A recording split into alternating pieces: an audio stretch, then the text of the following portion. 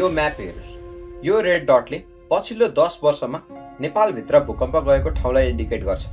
अहिलेसम्म 1027 चोटि 4 म्याग्निट्युड भन्दा बढीको भूकम्प मापन गरिएको छ। 2081 सालको पुस महिनामा मात्रै 11 चोटि भूकम्प गइसकेको रहेछ र आउँदो वर्षहरूमा झनै ठुलो भुइँचालो जाने विज्ञहरू अनुमान गर्छन्। नमस्कार, स्वागत छ इनसाइड नेपालको एपिसोड 13 मा। हाम्रो बुबा आमाले फेस गर्नुभएको 90 सालको भूकम्प र हामीले एक्सपिरियन्स गरेको 2072 सालको महाभूकम्प। आजसम्म पनि त्यो डरलाग्दो दिन याद आउँछ। कयौं मान्छेले आफ्नो ज्यान गुमाए त कतिले आफ्नो परिवार। देशमा एकदमै भयावहको माहौल थियो। त्यस्तो माहौलमा पनि हामी नेपालीले साहस देखायौं, एकअर्काप्रति सहयोगको भावना राख्यौं। कयौं वीरताका कथाहरू पनि निस्किए। तर यो दिन फेरि दोहोरिन्छ भन्ने कुरामा विज्ञहरू निश्चित छन्। हामी सबैलाई थाहा नै छ, नेपाल हायर सेस्मिक जोनमा पर्छ। दुई ठूला टेक्टोनिक प्लेट हाम्रो जमिन मुनि अवस्थित छन्।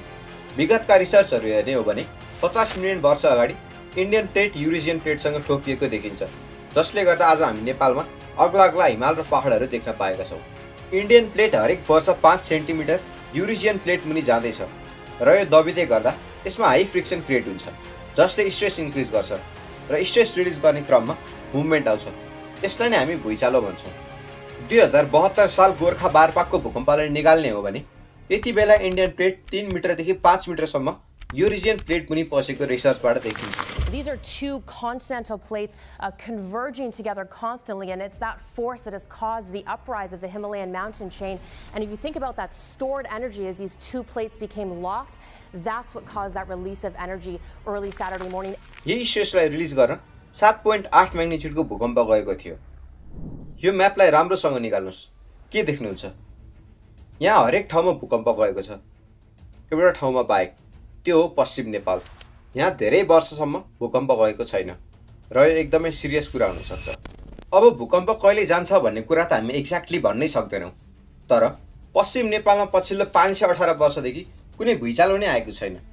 भुइँचालोले ठुलो क्षति त निम्त्याउँछ, तर भुइँचालो नआउनेले पनि रिस्कलाई बढाउँछ। प्लेटहरू एक आपसमा ठोकिँदै गर्दा र दबिँदै गर्दा इनर्जी स्टोर भएको हुन्छ।